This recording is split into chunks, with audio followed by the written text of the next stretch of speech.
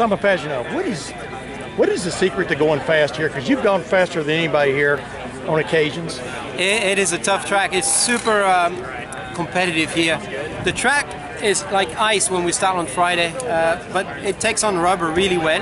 And every lap that we do, the track gets better. So you always want to be ahead of the game, thinking about the next lap. And essentially, you want to be last on track in qualifying. That's what really makes a big difference. So you got to have the right fuel load, the tires at the right time, and be on track in the right position. So that's really the key.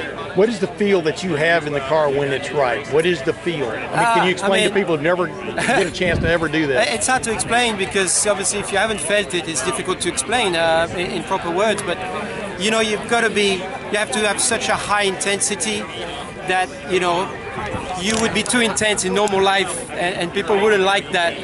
But you have to be like a bit of a boxer. You know, you're going into the ring, it's your car, and you're about to fight, you're about to wrestle the bear, and that's the race car. Yeah. And then you got to be inches precise. You have to slide it at 150 miles an hour through the corners, and make sure you use all the track that you can use. That's how you're going to make lap time. So it's super intense, high concentration. Yeah, that's a great analogy because boxers not only have to be fired up and ready physically, they've got to be accurate throwing their punches. That's what you're looking for, right? Yeah. Is there in your career, is there ever a case of carrying the car here, or can you do that? I mean, on the road course, you can definitely carry a car, yes. And there are days that you're better at it than others, that's for sure. It's the same for every athlete in every sport. But yes, certainly it's a track where you can actually do it, especially race day, because like I said, the track that changes so much that you always have to adapt anyways.